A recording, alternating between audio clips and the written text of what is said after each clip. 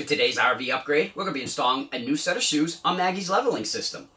Now, the product that we went with, we've been researching for a while. We've read the reviews, we've talked to people who own them. Heck, we've seen a couple of videos on them. We figured it was about time to take the plunge, so we bought a set of our own. Now, speaking of those videos, some of them, when they had the box next to them, the company logo was right here, so you knew exactly what it was. Ours came blank, so we improvised. We went with RV SnapPads. Now, what's an RV SnapPad? It's a pad that will permanently mount to each leg of the leveling system, so there's no longer a need to crawl under the RV with pieces of wood or blocks to put under the pad. And I know that Cheryl likes that because that's what she used to do. Yay! It also decreases setup time at the campground, and anything that gets us set up quicker gives us more time to do what we really want to do. We're all right with that. So let's open it up and see what's in it.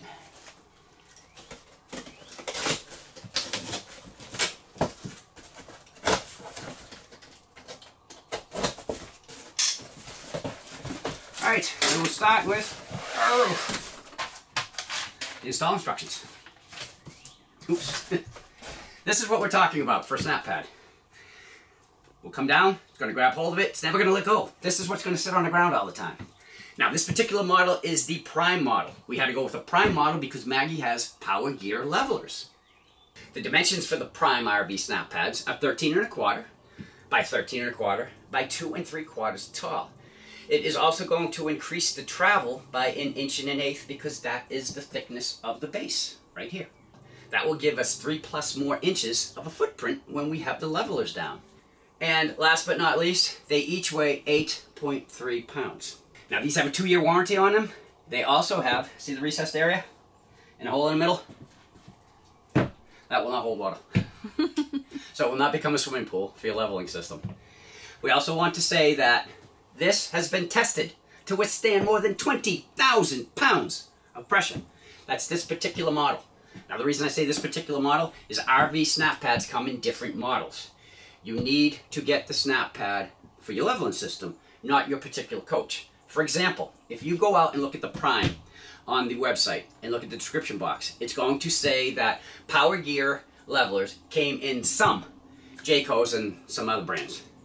Keyword there being some. This is a 2016, we do have Power Gear levelers. But starting in 2017, they changed that. These will not fit a 2017. I'm not sure about the 18 or the 19. But make sure you buy the pads for your levelers, not your coach. All right, let's talk about the footprint now. The Power Gear levelers come with a 10-inch footprint. You know that these are 13 1/4 each way now, so now we're up to 13 1/4. Let me show you what we used to use. We had these, 12 by 12. We have a bunch of them. But, as you can see, it's a better footprint the other way. And the other thing that we used were these. Now, these actually come, I believe it was 12 by 14. But we're not expecting the RV SnapPad to bend like this one did in the middle. So basically, we don't need any of this stuff anymore.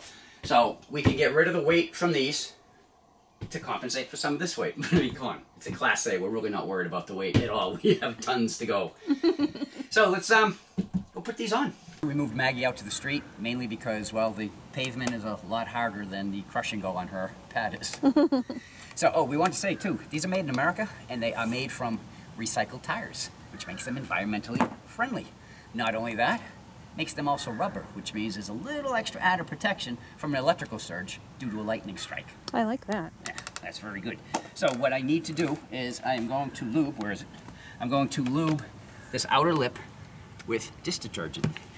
Now, they recommend using that or grease. I don't want to use grease because I'm just afraid things will stick to it. I mean, at least when the detergent gets wet, it's going to wash away.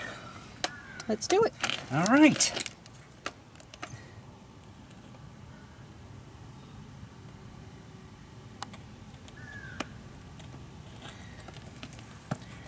So y'all thought I was missing. This is all I'm doing.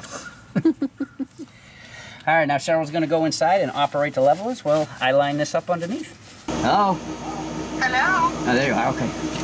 Okay, you ready? I'm ready. Okay, putting it on manual. All right, so Cheryl's getting the levelers ready up there.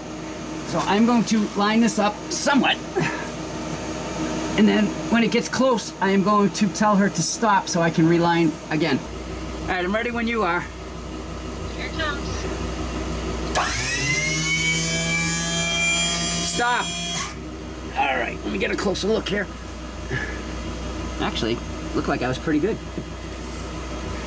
I'll bring it down. Let's see what happens. Here we go.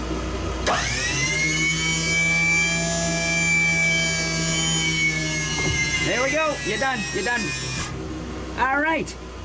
Now, notice how the lip is out all around. Now, for some reason, that did not happen, and part of it was out. You would just take a wooden piece of shim, or like one of my wooden blocks that I had, put it on the side that it's sticking up from, bring it down again, and that will pop it in. So I retract. Yes, retract.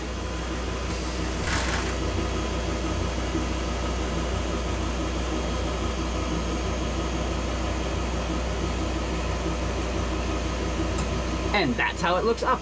So that's how easy it was. Let's go over and do the driver's rear side now. I'm ready when you are. Just let me know. I'm ready. All right, stop bringing it down. Stop. Stop.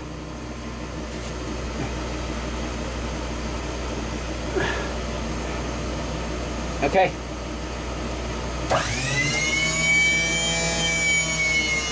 Done. You're all set. Go for it. You're in.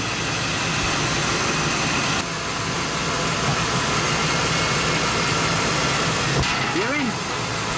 All right, everyone, there you go. The installation of the RV SnapPads. And, hon, I got to tell you, out of all the jobs that we've done to Maggie, it ranks right up there as one of the easiest ones. What do you think? It was a snap. Really? Full disclaimer right now, we are not being paid to make this video. No, we paid for those. But we do like it. You can see the one in the rear right there? It's having no problem on Maggie's pad. As a matter of fact, the manufacturer states that it can be used on asphalt, concrete, grass, mud, sand, resin, whatever that is. Well, if we have a park on it though, we're all set. Ice, snow, and then we hope we never have to try that. Yeah, no, we don't want to be on those two. Nope. Now, as far as what it's resistant to to UV exposure, water, heat, oil, tar, mud, and any other environmental hazard, which is kind of scary, because there's got to be a lot of hazards out there. Yeah, it's kind of scary. Now, we were asked to explain why if we change something. So we went from having a metal pad to a rubber pad now. The reason that we did that is rubber is more resistant on all types of terrain. Just take, for example, if you had a steep hill, say in, I don't know, San Francisco where the steep ones are, and you took a piece of metal and just kind of slid it down the street, it's going to go a little ways. Now take a piece of rubber and try to do it. That's not going to happen. Another reason to prove my point, it's like tires are made of rubber and not metal. So that's why we changed it out. Not to mention, it just makes the setup easier, because now I don't have to run around and put 4 pads underneath the jacks. So it's just easier. Yep, got to agree, even though I've never done it. Now, we've just put them on. What are our feelings? Well, so far we like them. Are we going to take them off? No, you don't have to. They're permanent. It took 1,300 pounds of vertical pressure coming from the jack just to snap that on. Say, I can do it too. So that's not coming off. Can they come off? Yeah, but you got to use a pry bar, and you're probably going to avoid your warranty if you do that. So really got to be sure you want to take it off. Yeah, definitely. Because I don't really see a need to. I mean, we've expanded our footprint, and yeah, it's rubber. I mean, it has nothing but pro columns, really. Exactly. So, and as far as water goes, it will drain out too. So that's not even a problem. Yep. No, I can't think of any right now, but we will let you know if we change our mind in the Yes, future. definitely will. You know.